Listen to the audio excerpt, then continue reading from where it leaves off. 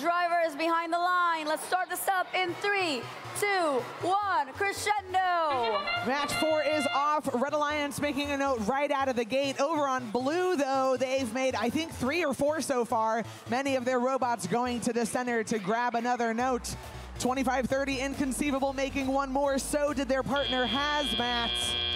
The Blue Alliance scored 5 notes during auto. Red got 6. That's going to give Red Alliance number 3 a 5-point lead as we move into teleop. 8608 passing over a note. Their partner Inconceivable doing the same, while Hazmat's, our third Blue Alliance bot, is playing rebound and notching those notes into the amp.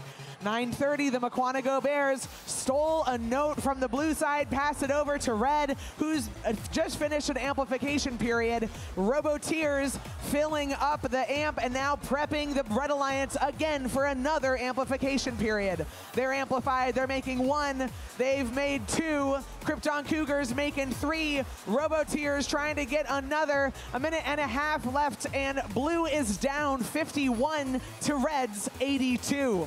On the blue side, Inconceivable is swerving over. Blue is ready for amplification. Inconceivable scores the first shot, while 8608 Alphabots makes a follow-up. Hazmat's with the third. That's going to be 15 points during that amplification time for blue. It wasn't quite enough, though, for them to surpass Red, who's still up by 29 points with a minute remaining in this match. Red is just able to run tighter cycles. They have scored 6 more notes in the speakers than the Blue Alliance has. Blue, though, is still trying to catch up. They're amplified. Hazmat scored the first, Alphabot scoring the second. 25-30 had to come over, grab a note. They dropped it, so they picked it up again. The Blue Alliance is running a pretty dynamic strategy. They're not as fixed in who's the passer, who's the shooter, as the Red Alliance is. The Red Alliance's strategy, where Robotiers are always in the red wing, allows them to be more consistent in what their role is, which I think has helped contribute to their lead during this match.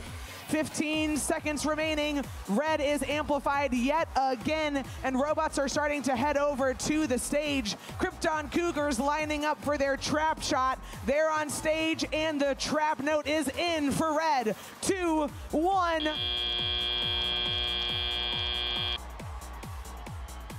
Alliance moving on in the upper bracket with a score of 161 to Blue's 115.